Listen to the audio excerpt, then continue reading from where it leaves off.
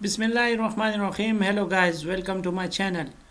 Today in this tutorial we will learn about buttons in Java. So let's start.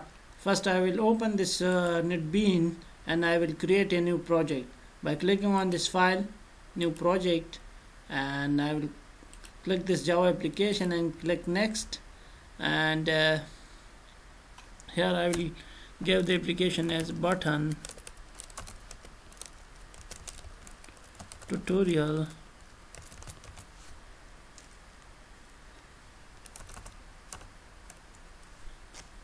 and now I will click finish.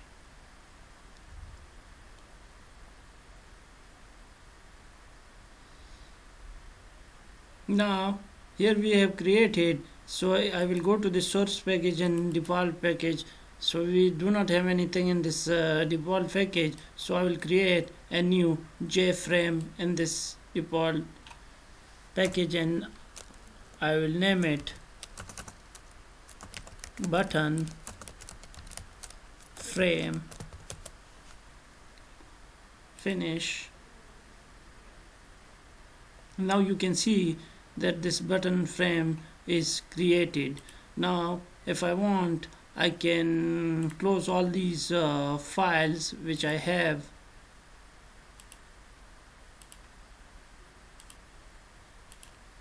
So I will close down all. I can also close these projects.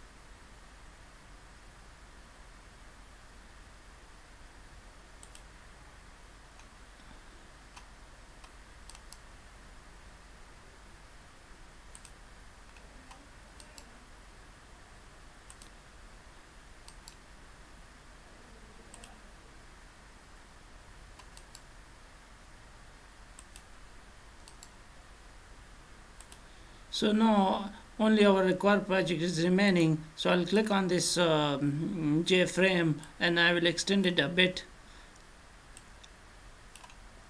Now if I click on this and I come to this property, you can see we have these different properties like default close operation, always on top, and various other properties for this JFrame. Now if I go to this platelets and if I drag in a button, now if I click, when this button is selected and I click on this properties, and now you can see at the top JButton 1 properties. Now these properties are of this button. Alternatively, I can also click on this button and go to these properties and it will show me the properties here. Now what I want to change the text on this button, so I will click on this text and I will change it to click.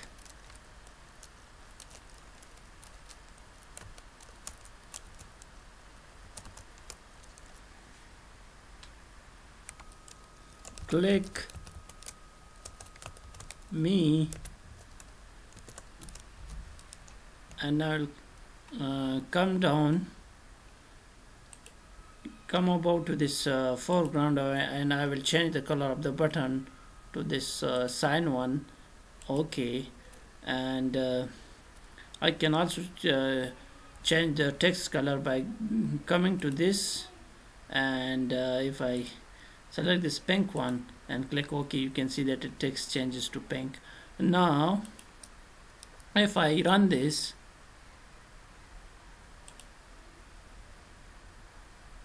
you can see that the button color is changed, and so this text color. Now I will close it down, and now I want to add a click event to this button. So when I click on this, it show me something. So I will double click on this button and it will automatically create a click event for me here. And I will remove these comments, and now I will use J option pen dot show message dialog, and I will show a message instead of this event here in double quotes. So button clicked, and now if I run this application and if I click on this button, you can see a message dialog is shown here. So that's all for today. I hope you like the video. So if you like the video, please like, subscribe and comment. Thank you.